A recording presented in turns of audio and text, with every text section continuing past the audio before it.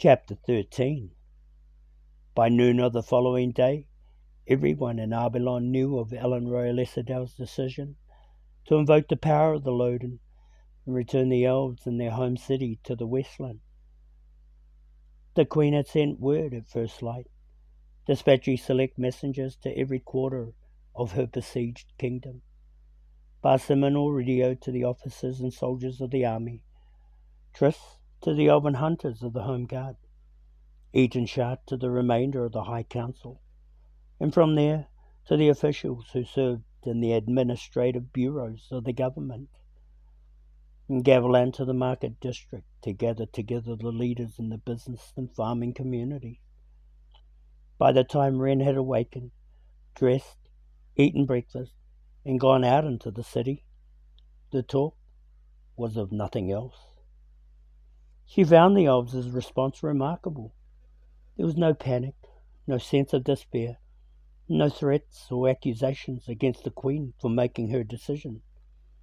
There was uncertainty, of course, and a healthy measure of doubt. None among the elves had been alive when Arbelon had been carried out of the Westland, and while all had heard the story of the migration to Morrowind, few had given much thought to migrating out again. Even with the city ringed by the demons and life drastically altered from what it was in the time of Ellen Rowe's father, concern for the future had not embraced the possibility of employing the Loden's magic. As a result, the people talked of leaving as if the idea was an entirely new one, a prospect freshly conceived, and for the most part of the conversation that Wren listened in on suggested that if Ellen Royal-Essedale believed it best, then certainly it must be so. It was a tribute to the confidence that the elves placed in their queen that they would accept her proposal so readily, especially when it was as drastic as this one. It will be nice to go out of the city again, more than one said. We've lived behind walls for too long. Travel the roads and see the world, others agreed. I love my home, but I miss what lies beyond. There was more than one mention of life without the constant threat of demons, of a world where the dark things were just a memory and the young could grow without having to accept that the kill was all that allowed them to survive, and there could never be any kind of existence beyond. Some expressed concern about how the magic worked, or if it even would, but most seemed satisfied with the Queen's assurance that life within the city would go on as always during the journey, that the magic would protect and insulate against whatever happened without, and that it would be as before, except that in the place of the kill there would be a darkness that none could pass through until the magic of the Loden was recalled. She ran across Oran Street in the market centre. The owl had been up since dawn, gathering together the supplies the company of 9 would require to make the journey down Kilishan slopes to the beaches. His task was made difficult mostly by the Queen's determination that they would take only what they could carry on their back, and the stealth and quickness would serve them best in their efforts to elude the demons. The magic, I understand it, works like this, he explained as they walked back toward the palace. There's both a wrapping about and a carrying away when it is invoked. Once in place, it protects against intrusion from without, like a shell. At the same time, it removes you to another place, city and all, and keeps you there until the spell is released. There's a kind of suspension in time, the way you don't feel anything of what's happening during the journey. You don't have any sense of movement. So everything just goes on as before? Wren queried, trying to envision how that could happen. Pretty much. There isn't a day or night, just the greyness, as if the skies were cloudy, the Queen tells me. There's air and water and all the things you need to survive, all wrapped carefully away in this sort of cocoon. And what happens once you get to where you are going? The Queen removed the Loden spell, and the city is restored. Wren's eyes shifted to the owl, assuming, of course, that what Ellenroe has been told about the magic is the truth. The owl sighed. So young to be so sceptical. He shook his head. If it isn't the truth, Wren, what does any of this matter? We are trapped on Morrowind, without hope, aren't we? A few might save themselves by slipping past the dark things, but most would perish. We have to believe in the magic. And the magic will save us, girl, because the magic is all we have. She left him as they neared the palace gates, letting him go on ahead, tired and stoop-shouldered, his thin, rumpled shadow cast against the earth, a mirror of himself. She liked Orin-Street. He was comfortable and easy in the manner of old clothes. She trusted him. If anyone could see them through the journey that lay ahead, it was the owl. She turned away from the palace and wandered absently toward the gardens of life. She had not looked for Garth when she had risen, slipping from her room instead to search out the Queen. But Ellenroe was nowhere to be found once again, and so she decided to walk out into the city by herself. Now her walk completed, she found that she still preferred to be alone. She let her thoughts stray as she entered the deserted gardens, making her way up the gentle incline toward the Elkrise and her thoughts, as they had from the moment she had come awake, gravitated stubbornly toward Gavilan Elesidel. She stopped momentarily, picturing him. When she closed her eyes, she could feel him kissing her. She took a deep breath and let it out slowly. She had only been kissed once or twice in her life, always too busy with her training, aloof and unapproachable, caught up in other things, to be bothered with boys. There was no time for relationships. She had no interest in them. Why was that? She wondered suddenly. But she knew that she might as well inquire as to why the sky was blue, as to questions who he had become. She opened her eyes again and walked on. When she reached the Elkrise, she studied it for a time before seating herself within its shade. Gavilan Elesidel. She liked him, maybe too much. It seemed instinctual, and she distrusted the unexpected intensity of her feelings. She barely knew him, and already she was thinking of him more than she should. He had kissed her, and she had welcomed it.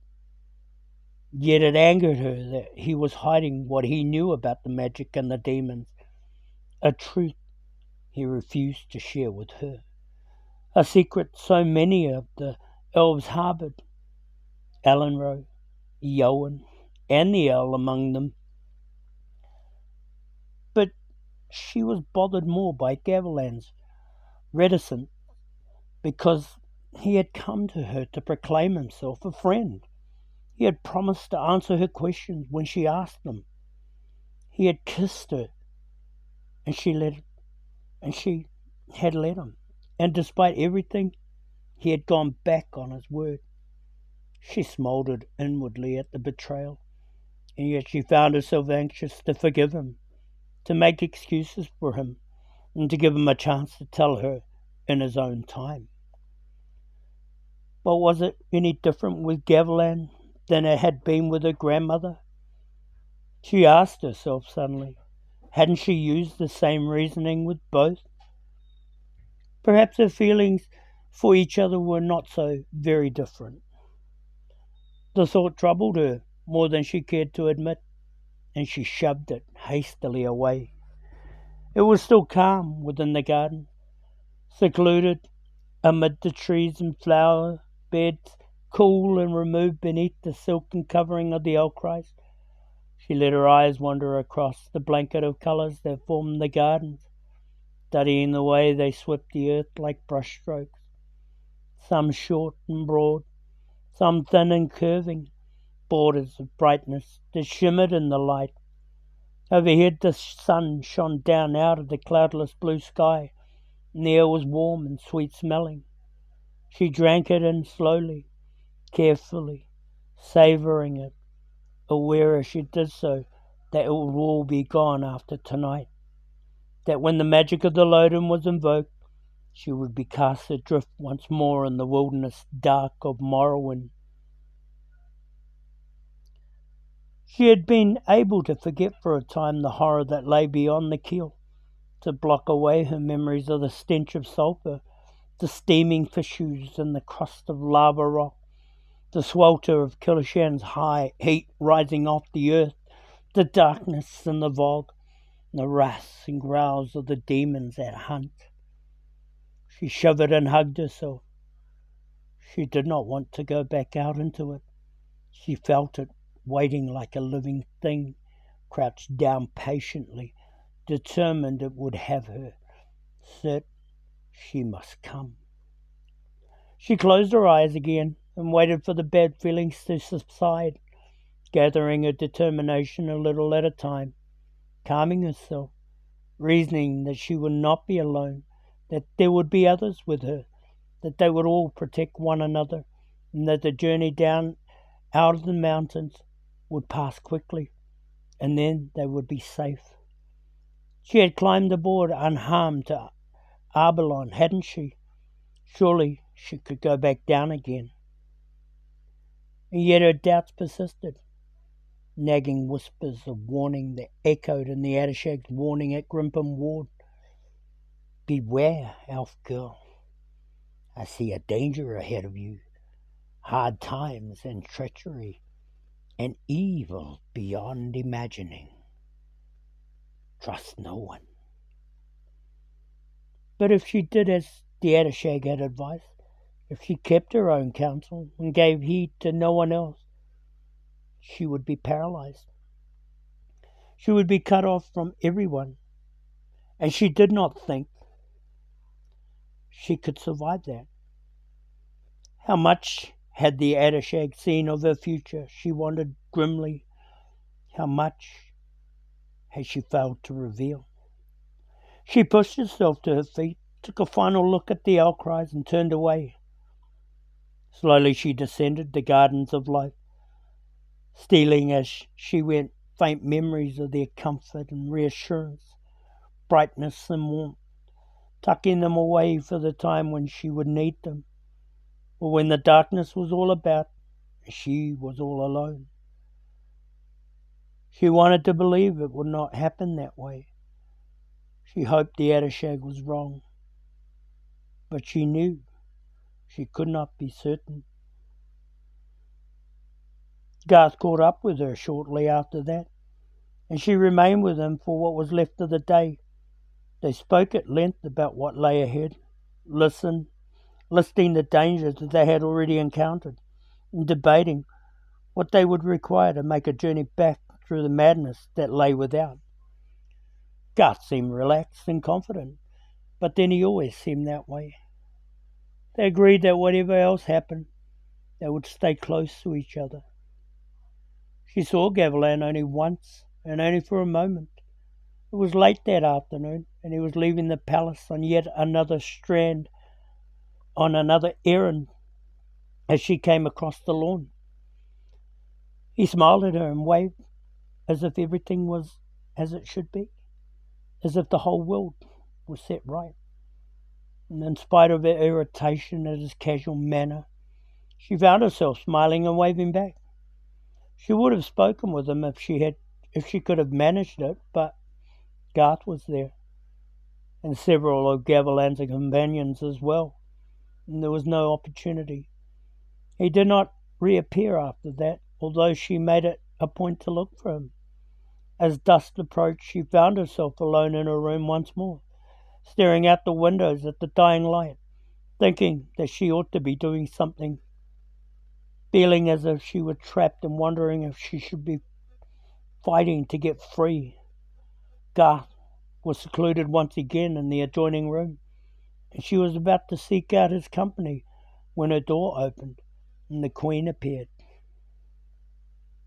"Grandmother," she greeted, and she could not mask entirely the relief in her voice.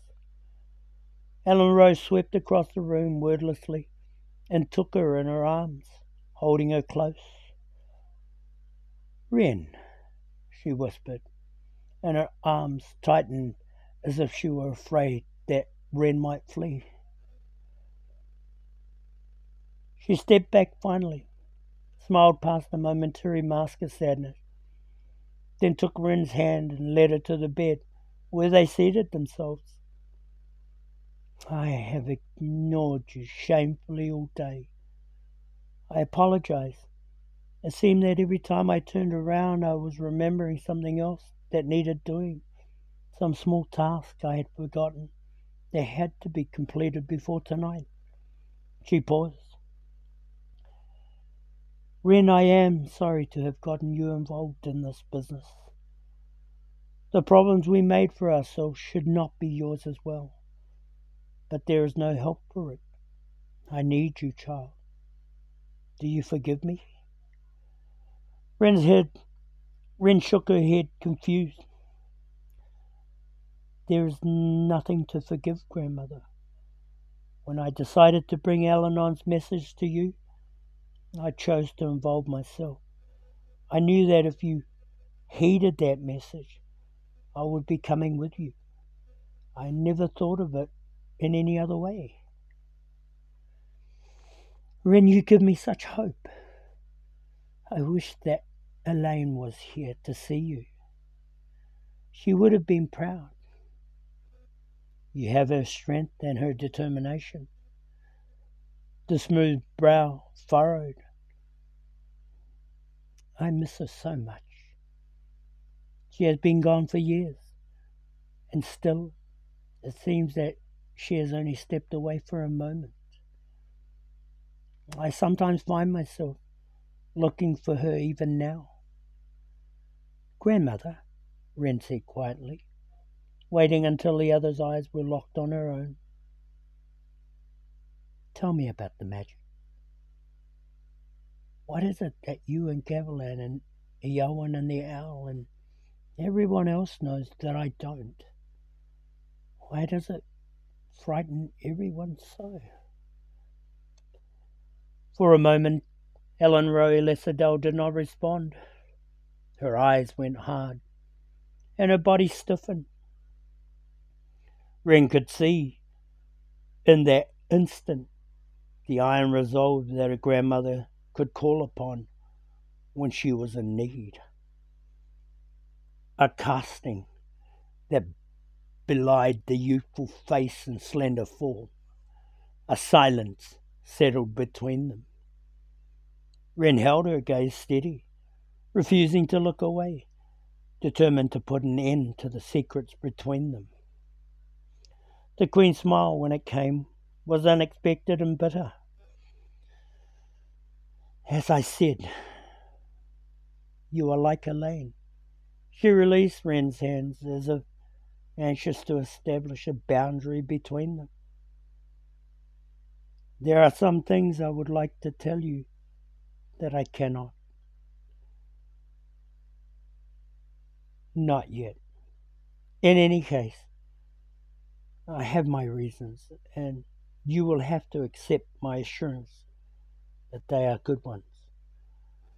So I will tell you what I can, and there the matter must rest." She sighed and let the bitterness of her smile drift away. "The magic is unpredictable, Wren. It was so in the beginning, it remains so now. You know yourself from the tales of the sword of Shannara and the Elfstone. The magic is not a constant, that it does not always do what is expected, that it reveals itself in surprising ways, and that it evolves with the passage of time and use. It is a truth that seems to continually elude us, one that must be constantly relearned. When the elves came into Morrowind, they decided to recover the magic, to rediscover the old ways, and to model themselves after their forefathers. The problem, of course, was that the model had long since been broken, and no one had kept the plans. Recovery of the magic was accomplished more easily than expected, but mastering it, once in hand, was something else again. Attempts were made, many failed. In the course of those attempts, the demons were led into being. Inadvertent and unfortunate, but a fact just the same. Once here, they could not be dispatched. They flourished and reproduced, and despite every effort employed to destroy them, they survived. She shook her head as if seeing those efforts parade before her eyes. You would ask me why they cannot be sent back to wherever they came from, wouldn't you? That the magic doesn't work that way. It will not permit so easy a solution. Gavilan among others, believes that further experimentation with the magic will produce better results. That trial and error will eventually give us a way to defeat the creatures. I do not agree. I understand the magic, Ren, because I have used it, and I know the extent of its power. I am afraid of what it can do. There are no limits, really. It dwarfs us as mortal creatures. It lacks the restraints of our humanity. It is greater than we are. It will survive after we are all long dead and gone. I have no faith in it beyond that which has been gleaned out of experience and is required by necessity. I believe that if we continue to test it, if we continue to believe that the solution of our problem lies in what it can do, then some new horror will find its way into our lives. And we will wish that the demons were all that we had to deal with. What of the Offstones? Ren asked her quietly. Alan nodded, smiled, and looked away. Yes, child. What of the Elfstones? What of their magic? We know what it can do. We have seen its results. When elven blood fails, when it is not strong enough, as it was not strong enough in Will Omsford, it creates unexpected results. The wish song, good and bad, both. She looked back again. But the magic of the Elfstone is known, and it is contained. No one believes or suggests that it could be subverted to another use, nor the Loden. We have some understanding of these magics and will employ them because we must if we are to survive. But there is much greater magic waiting to be discovered, child. Magic that lives beneath the earth, that can be found in the air, and that cries out for recognition. That is the magic that Gavilan would gather. It is the same magic that the druid called Bronar sought to harness more than 1,000 years ago. The same magic that convinced him to become the Warlock Lord and then destroyed him. Ren understood her grandmother's fear of the magic, could see the dangers as she saw them, and could share with her as no one else the feelings that invocation of the magic aroused. In the Elfstones, the Loden, power that could overwhelm, that could subvert, and that could swallow you up until you were lost. You said you wanted the elves to go back to the way that they were before they recovered their magic, she said, thinking back to the previous night when Ellenroe had addressed the High Council. But can that happen? Won't some among the elves simply bring it back again? Perhaps find it another way? No. Ellenroe's eyes were suddenly distant. Not again. Not ever again. She was leaving something out. Ren sensed it immediately. Sensed as well that it was not something Ellenroe would discuss. And what is the magic you have already invoked? That which protects the city. It will all disappear once we leave.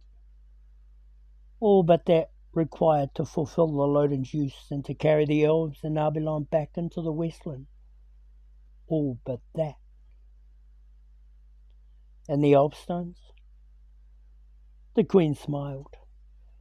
There are no absolutes, Ren. The Elfstones have been with us for a long time. I could cast them away once we are safe. Yes, child, you could, should you choose to do so.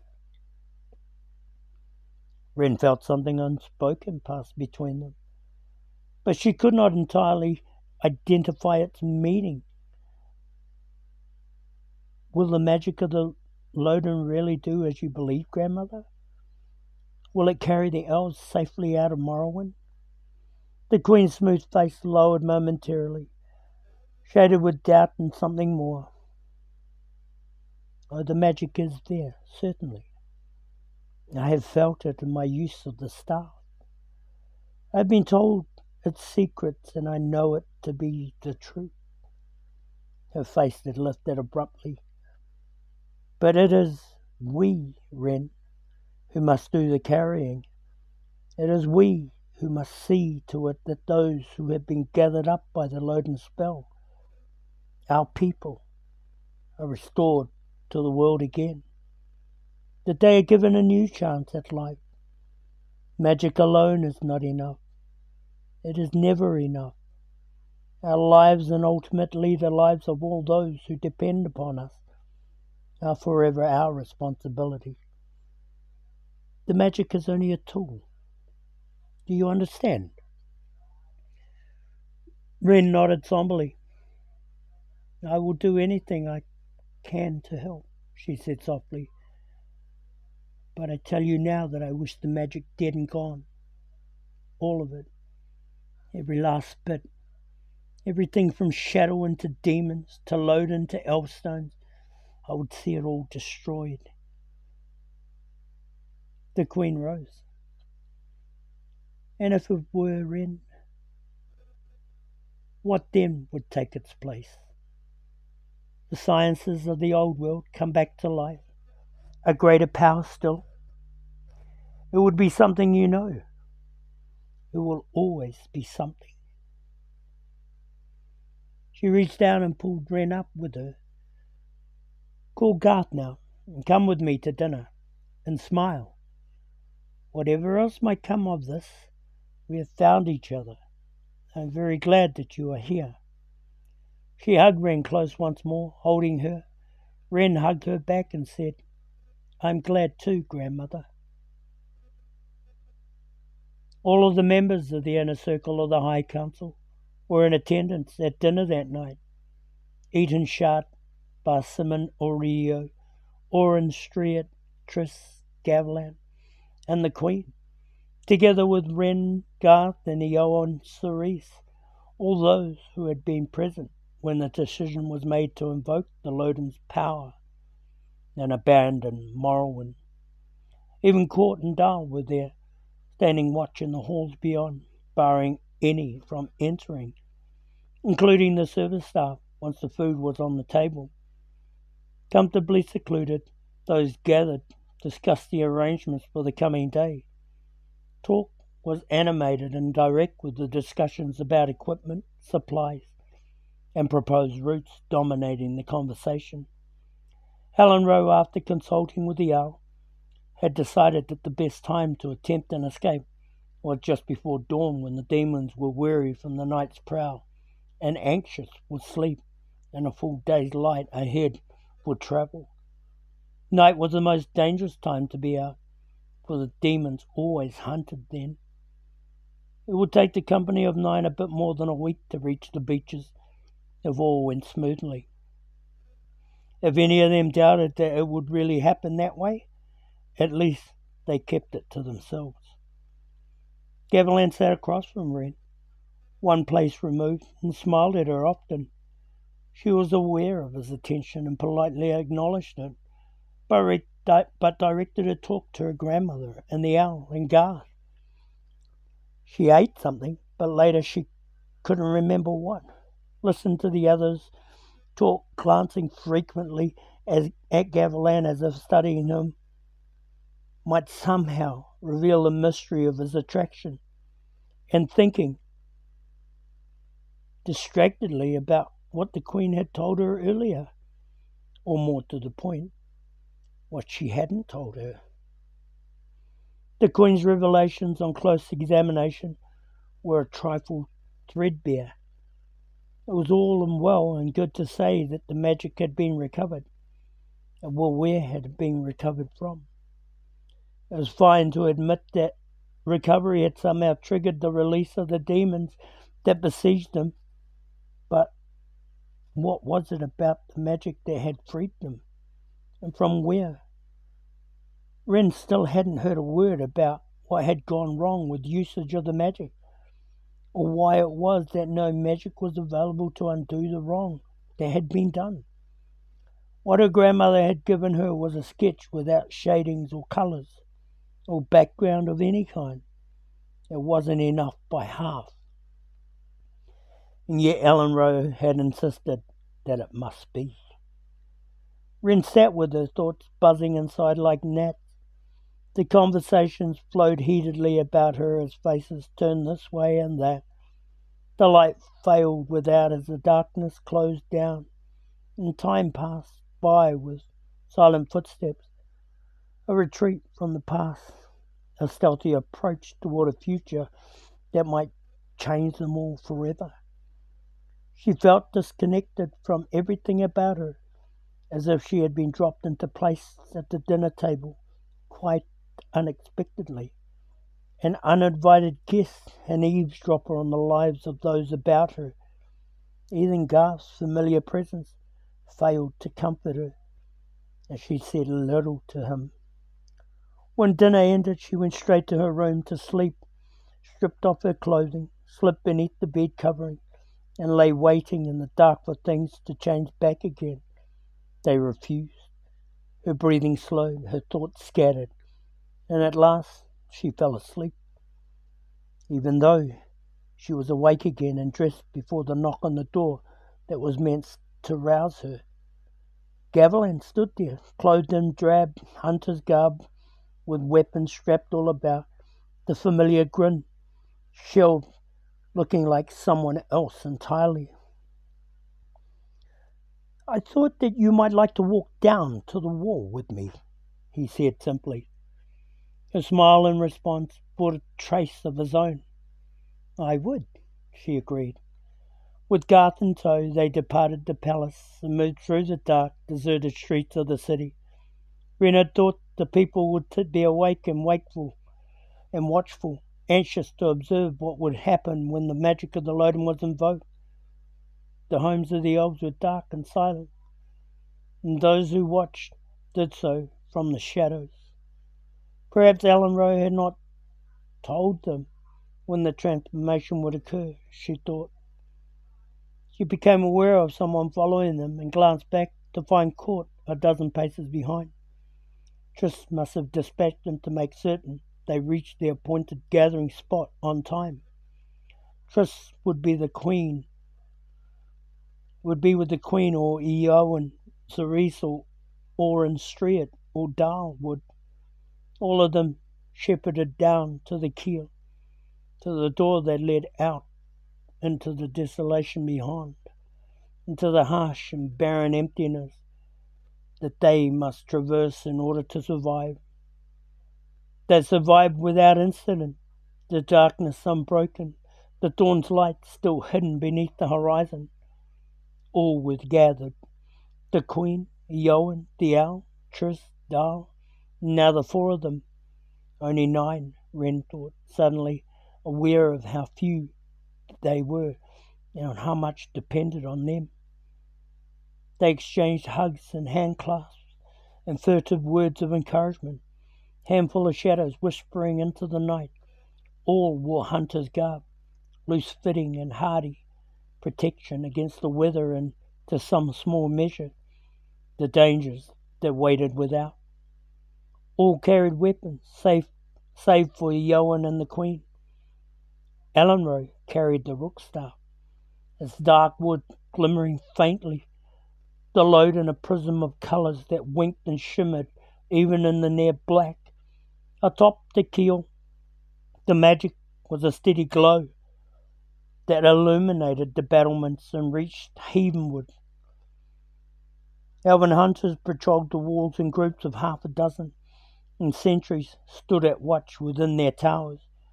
From without, the growls and hissings were sporadic and distant, as if the things emitting them lacked interest, and they would as well have slept.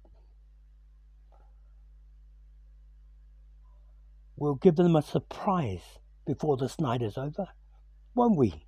Gavilan whispered in her ear, a tentative smile on his face. "Just so long as the ones who end up being surprised," she whispered back. She saw Oren Street by the door leading down into the tunnels and moved over to stand beside him. His rumpled body shifted in the gloom. He glanced at her and nodded.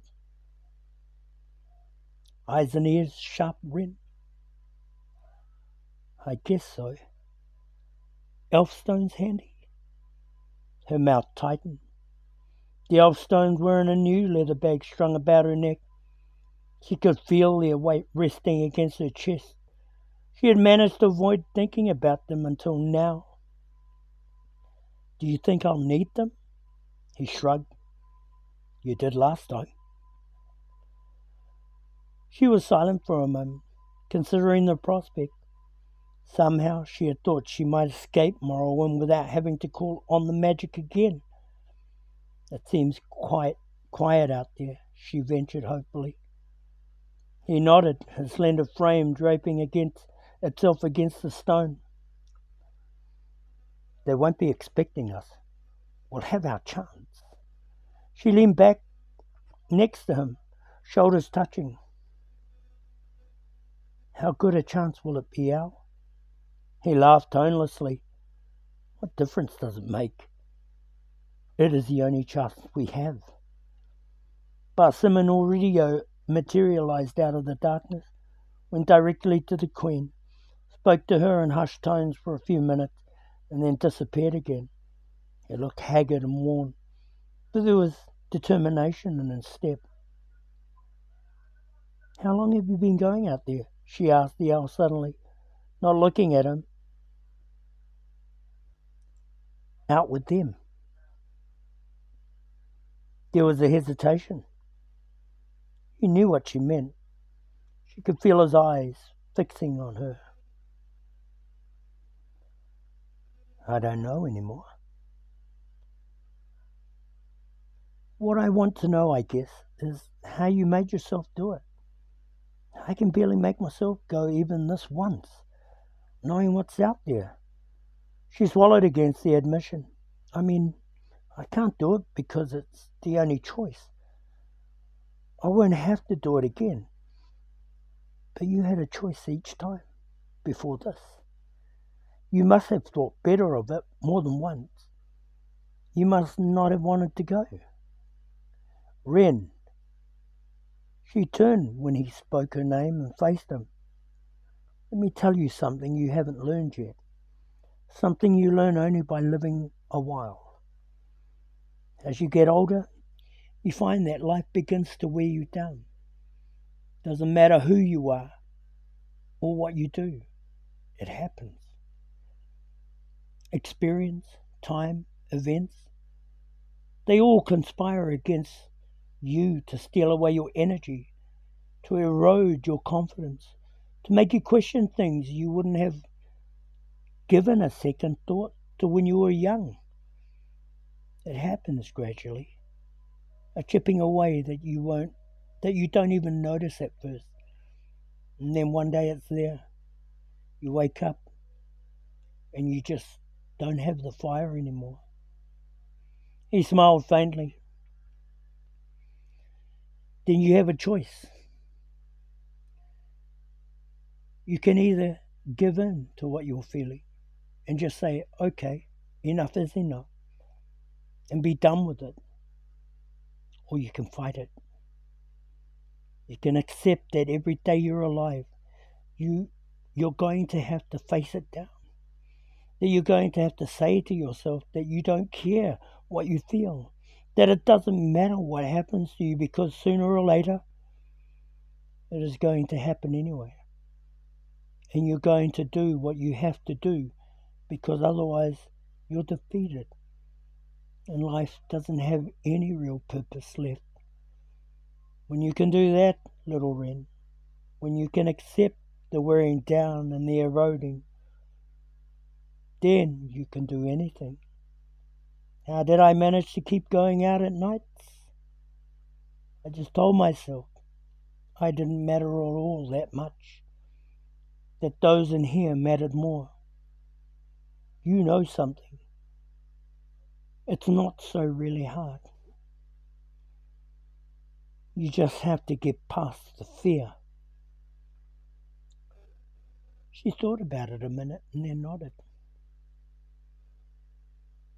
I think you make it sound a lot easier than it is. The owl lifted off the wall. Do I? He asked. Then he smiled anew and walked away. Wren drifted back over to stand with Gar. The big rover pointed to the ramparts of the keel. The elven hunters were coming down off the heights, furtive, silent figures, easing out of the light and down into the shadows. Wren glanced eastward and saw the first faint tinge of dawn against the black. It is time, Ellen Rose said suddenly, and motioned them toward the wall. They moved quickly, Oren Street in the lead, pulling open the doorway that led down into the tunnels, pausing at the entry to look back at the Queen. Ellen Rowe had moved away from the wall to the bridgehead, stopping just before she reached its ramp to plant the butt end of the rook firmly in the earth.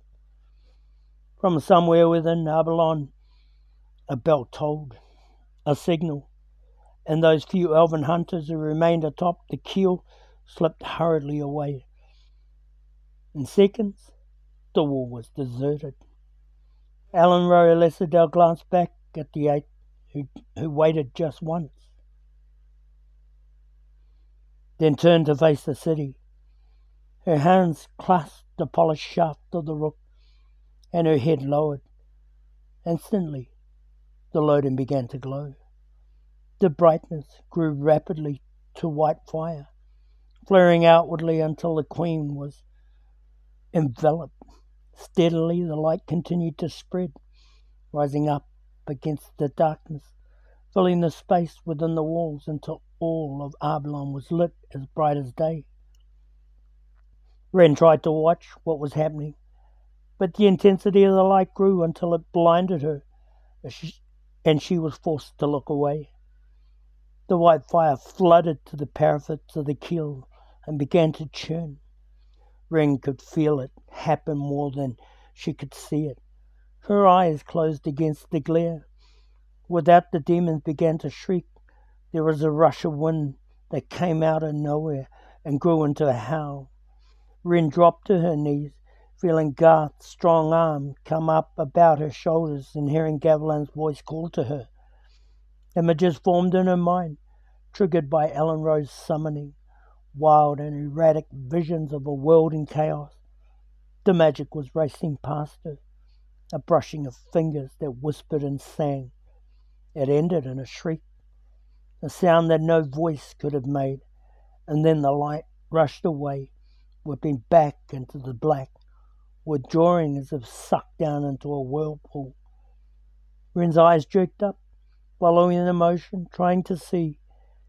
She was just quick enough to catch the last of it as it disappeared into the Loden's brilliant orb.